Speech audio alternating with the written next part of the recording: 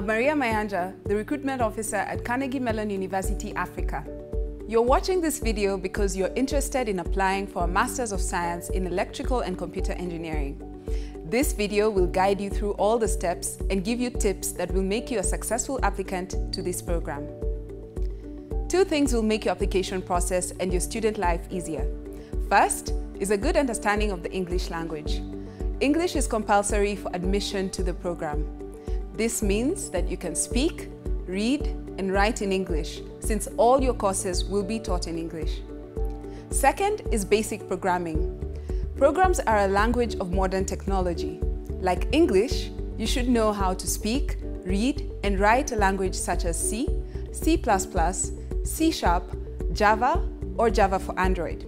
You apply to the program on the CMU ECE website. See the link for more information.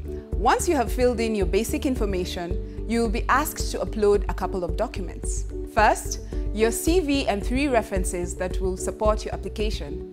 Be sure your references can comment on you as a future graduate student. Second is a statement of purpose. This enables us to understand your motivation, career aspirations, and provide a compelling case for why you are a strong candidate for this master's program.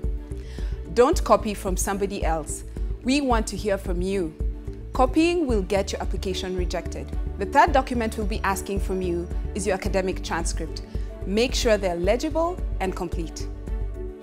You need to sit for the TOEFL or IELTS as well as the GRE. These are standard tests taken by all students applying to a US-based graduate program. If you have not taken these tests, then submit your CV, statement of purpose, and transcripts by December 15th, and we will cover the costs. We will ask you to take 2 pre-tests to gauge your language and analytical skills.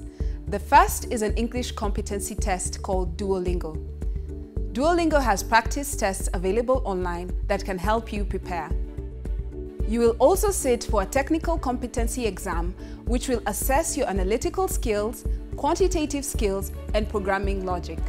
If you pass both exams successfully, we will help you to register for the GRE and TOEFL and cover the cost of the test fees. Finally, once we receive the results from all the tests, we will review your complete application and test results and make our decision. Note that Africans who apply and make CMU Africa ECE program their first choice do not need to pay for the application fee. We will contact you when your application appears ready to process. Watch our other videos highlighting key elements of the registration process, including preparing for CMU competency tests, writing an effective statement of purpose, and why you should choose CMU. Thank you and have a great day.